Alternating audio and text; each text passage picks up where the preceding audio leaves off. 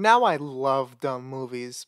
Excuse me, what the actual fuck are you doing in my house? I really love dumb movies.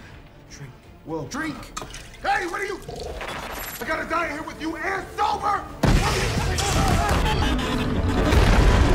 For movies that actually have something to say are my preference, a dumb movie can be just as, if not more enjoyable. With that in mind, you would think Fast and Furious would be the perfect franchise for someone like me. These films specialize in plain stupidity, but I've never been a fan. I think 8 and the spin-off are hilarious, but the others, I don't care at all. Fast X is the newest of these installments, and besides the 2 I did like, it's by far the most enjoyable. Getting into spoilers for the 3 die-hard Fast fans out there, the movie is about Jason Momoa trying to kill Dominic Toretto and his whole family because they killed one of his family members in a previous movie. And yeah, that's it. If you watched 7, you have watched this movie. Its plot is completely recycled, and that may be the funniest part about it. Now this one is a lot more absurd than 7. It's like the director watched a Michael Bay film and liked the constant explosions, because every single set piece in this film involved some sort of bomb. Momoa's character pretty much steals all the gadgets the villain of the previous film had, and he just goes crazy with it.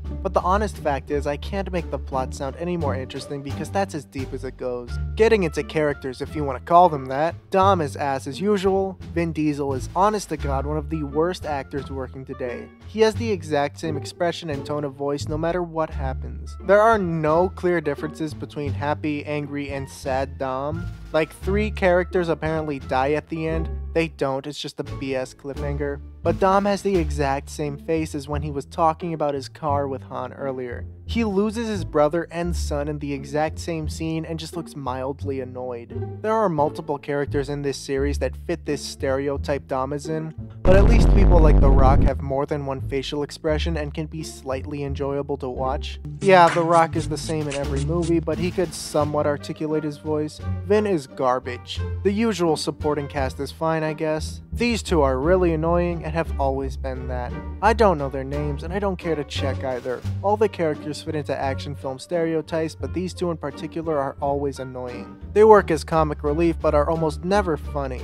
They pretty much have the exact same dynamic as Hobbs and Shaw, but much worse. Han is fine, he doesn't really do shit, but he's fine, I guess. And I forgot her name, she's fine too. Everyone else in this film is a glorified cameo. Jason Statham, who is the only reason I saw this movie, has 1 action scene, and then his storyline is saved for part 2. John Cena realized what franchise he signed on to in the last movie and just fucking dies abruptly. I'm guessing that Peacemaker paycheck is significantly better than this. Brie Larson's character is a fun addition the 2 minutes she's on screen, and this further proves she just had a dogshit director in Captain Marvel. Because if the mind behind Fast and Furious of all people knows how to direct her, then I don't know what else to tell you. And of course, I saved the best for last. Jason Momoa carries this movie so fucking hard. My biggest issue with 7 is how little focus Statham's character was given, even though he was the main antagonist and easily the best part of the movie. Fast X fixes all those rehashed problems. Momoa is given plenty of screen time and absolutely steals the show when he's on screen. He is so incredibly over the top and it's hilarious.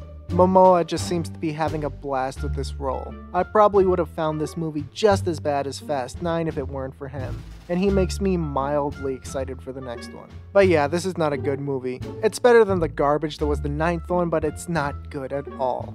Now if you don't mind, I need to go watch a good dumb movie, like Cocaine Bear. If you want to hear my thoughts on that film, my review is popping up in the card right now. I'll see you there.